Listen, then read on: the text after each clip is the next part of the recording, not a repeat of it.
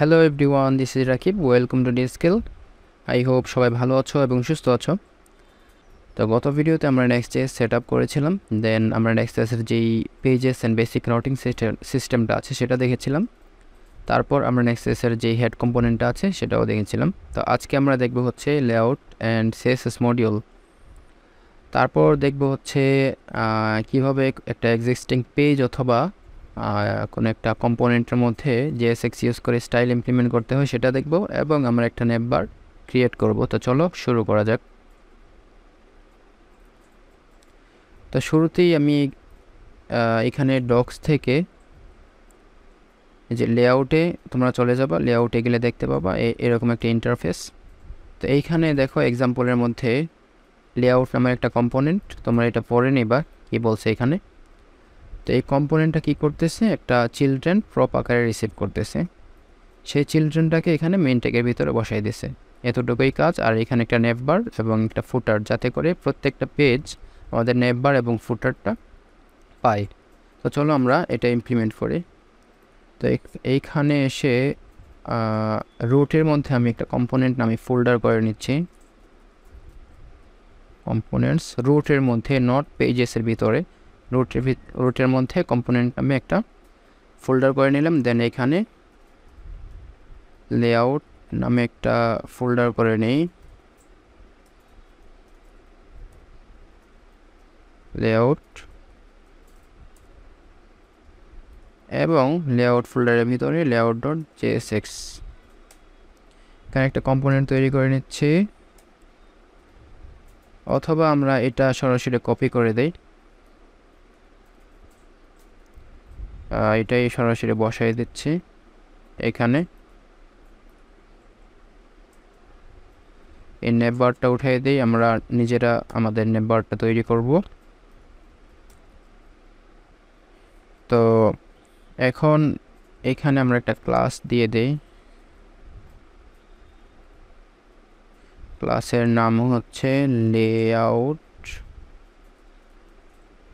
আমরা এই ক্লাসটা সরাসরি গ্লোবাল থেকেই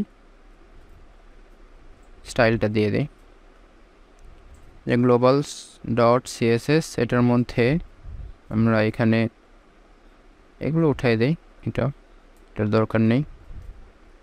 ডট লেআউট, এইখানে আগে লেআউটটা দিয়ে আমি আমার যেই রুট কম্পোনেন্ট আছে এটাকে র্যাপ করে দিচ্ছি, যাতে লেআউটটা প্রত্যেকটা পেজ আমরা পাই।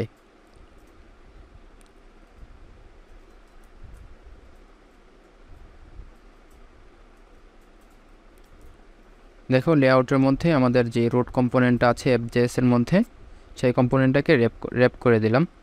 তো এখানে এটা সেভ করলাম। সেভ করার পর যদি এখানে যাই, কোনো চেঞ্জ দেখতে পাবো না, কারণ আমরা কোনো স্টাইল অ্যাপ্লাই করি নাই। তো এখানে আমরা পেডিং একটা দিয়ে দেই, পেডিং ধরো 10 পিক্সেল এবং 40 পিক্সেল দিয়ে দেই। সেভ দিলাম। দেখো এখানে একটা পেডিং পেয়ে গেছে, প্রত্যেকটা পেজে পেডিংটা থাকবে। দেখো অ্যাবাউটে যদি যাই, অ্যাবাউট, দেখো এই পেডিংটা আছে। তো চলো এখন আমরা আমাদের নেভবারটা তৈরি করি। তো নেভবারটা তৈরি করার জন্য আমাদের যেতে হবে হচ্ছে কম্পোনেন্টের মধ্যে আমরা নেভবার নামে একটা ফোল্ডার করে নিলাম এবং এটা কপি করে নিচ্ছে, পেস্ট করে JSX নেভবার.jsx নামের একটা কম্পোনেন্ট তৈরি করে নিলাম। তো এটার মধ্যে আমাদের কি থাকবে, একটা টাইটেল থাকবে অথবা আমাদের লোগো থাকবে, এবং আমাদের যেই নেভ লিঙ্কগুলো আছে সেই লিঙ্কগুলো থাকবে। তো চলো আমরা এটা দেখি। একটা H1 ট্যাগ নিলাম এবং ধরো dSkill নাম দিলাম, এবং এর ভিতরে একটা ডিভ নিচ্ছি। ডিভের ভিতরে লিঙ্ক হচ্ছে Next.js এর বিল্ট ইন একটা কম্পোনেন্ট, যেটা আমরা রিয়েক্টের মধ্যে রিয়েক্ট রাউটার ডম দিয়ে ইউজ করতাম, আর Next.js এর মধ্যে বিল্ট ইনই রয়েছে। এটা হোম, আমরা রিয়েক্টের মধ্যে এখানে 2 ইউজ করতাম, কিন্তু এখানে href হবে, জাস্ট লাইক আমাদের যে a ট্যাগটা আছে HTML a ট্যাগের মতো। এখানে এটা হবে অ্যাবাউট,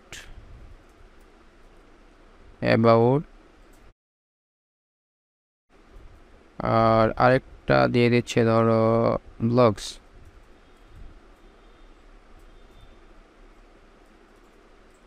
ব্লগস সেভ দিলাম এবং এখন লেআউটের মধ্যে এটা আমি ইম্পোর্ট করে নিই নেভার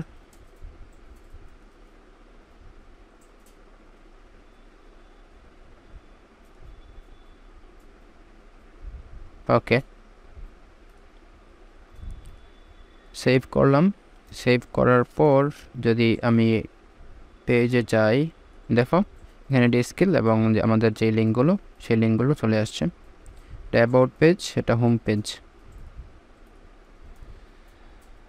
তো চলো আমরা এটা স্টাইল করি স্টাইল করার জন্য আমরা একটা মডিউল ফাইল তৈরি করতে পারি CSS মডিউল আমরা চাইলে এটার ভিতরেও তৈরি করতে পারি CSS মডিউলটা আবার চাইলে স্টাইলের ভিতরেও তৈরি করতে পারি তো চলো আমরা এটার ভিতরে মডিউল ফাইলটা তৈরি করি এর জন্য navbar dot module dot CSS তো এটা শুরুতে ইম্পোর্ট করে নেই আগে এই রিঅ্যাক্টটা দরকার নেই আমাদের import style from থেকে আমাদের যে এক্সিস্টিং ফোল্ডারটা আছে এটা থেকে তো এটা ইম্পোর্ট করে নিলাম তো নেভবারের মধ্যে আমাদের নেভ কন্টেইনার নামে একটা ক্লাস নিয়ে নেই নেভ কন্টেইনার ক্লাস এটাকে একটা স্টাইল দিয়ে দেই হচ্ছে display flakes justify content space between দিয়ে দেই এবং অ্যালাইন আইটেম দিয়ে দেই সেন্টার তো এই ক্লাসটাকে যদি আমরা অ্যাক্সেস করতে চাই তাহলে কি করতে হবে দেখো কোথায় নেভবার এই যে নেভবার এখানে ক্লাস নেম দিয়ে এটা ডাইনামিকভাবে অ্যাক্সেস করতে হবে স্টাইল ডট নেভ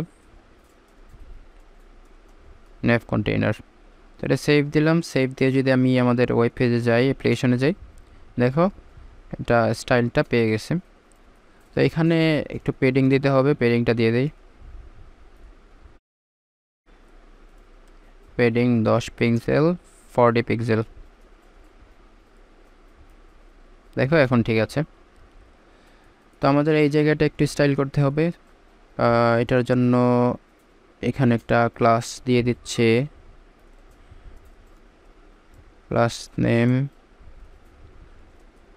এখানে ক্লাসটা আমি আগেই লিখে নিচ্ছি নেভ নামে একটা ক্লাস নিয়ে নিলাম এবং এখানে ডট নেভ সরি এটাও ডিসপ্লে ফ্লেক্স করে দিব এবং অ্যালাইন আইটেম করে দিব সেন্টার আর গ্যাপ দিয়ে দেব একটা গ্যাপ হচ্ছে 20 পিক্সেল দিয়ে দেয়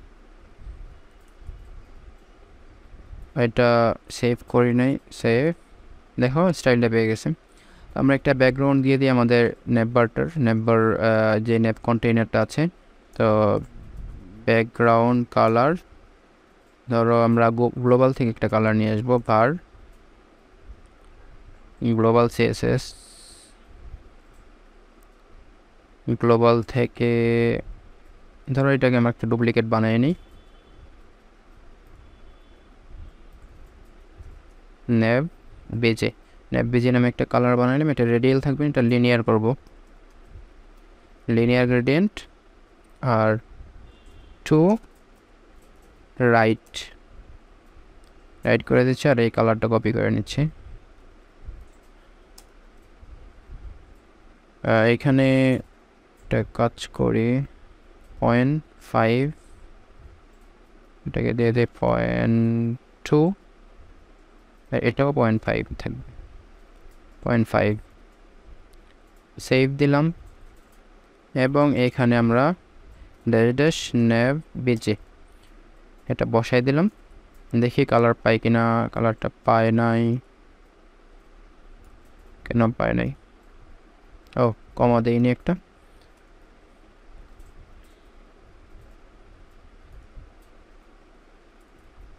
এখনো পায় নাই কেন পাচ্ছে না